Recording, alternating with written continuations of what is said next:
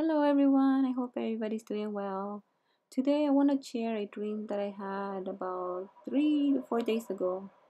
In this dream, I saw a Bible, and as I opened the Bible, I noticed that some of the pages had oil. This oil looked like anointing oil.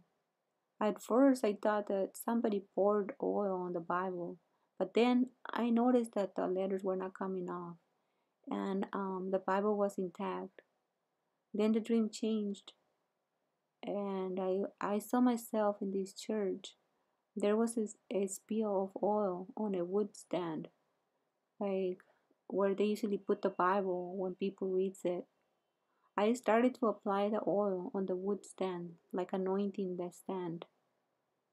There was a friendly man standing right beside me, like a priest.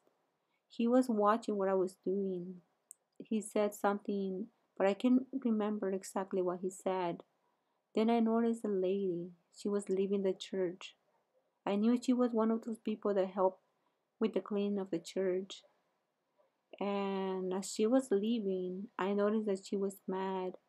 She said something mean, and she was like, as she said something mean as she was walking out. I cannot remember exactly what she said, but it was something mean. I heard what she said, but I didn't say anything, and I kept on anointing the wood stand. Then the same lady knew that I heard what she said, and she came back, like trying to be nice, but I didn't say anything. Then another lady came over, and she said I should be cleaning the spill. But then I said, "Don't worry, I will do it." And then I woke up from the dream. When I woke up from the dream, I was thinking about the message, and the Father gave me understanding that some people help because they think that it's an obligation. These people hate what they do, but they do it because they want to look good in front of others. They want people to say good things about them because they're helping with the church. In Matthew chapter 15, verses 8, it says, "These people honor me with their lips, but their hearts are far from me."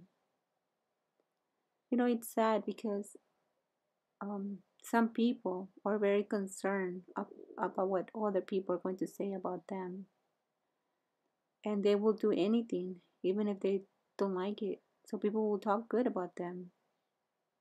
But we shouldn't be concerned about what other people are going to say about us. We should be concerned about what God is going to say about us. Because people are not going to save us. People are not going to save us. The only one that can save us is God, Jesus Christ, who came and died for the forgiveness of our sins. Do not put your faith in human, put your faith in God. Another message that the Lord gave me in this dream is that some people are not doing their job in the church and they are busy doing something else. My advice for you is to read the Word of God, follow the Ten Commandments, and have a personal relationship with God. Do not worry about what people have to say about you. Worry about what God has to say about you because He's the one who matters. He is the one who can give us eternal life.